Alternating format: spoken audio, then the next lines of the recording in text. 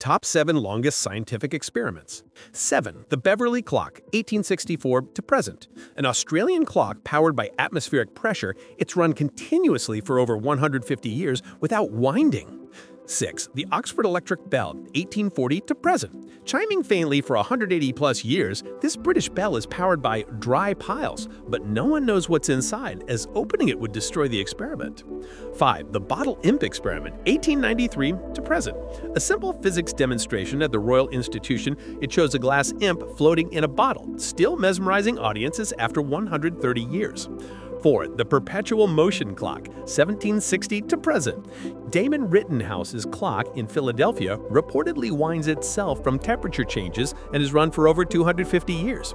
3. The William James Beale Germination Experiment, 1879 to present. Scientists at Michigan State University unearth a buried bottle of seeds every 20 years to see if they'll still grow. The next one is 2040.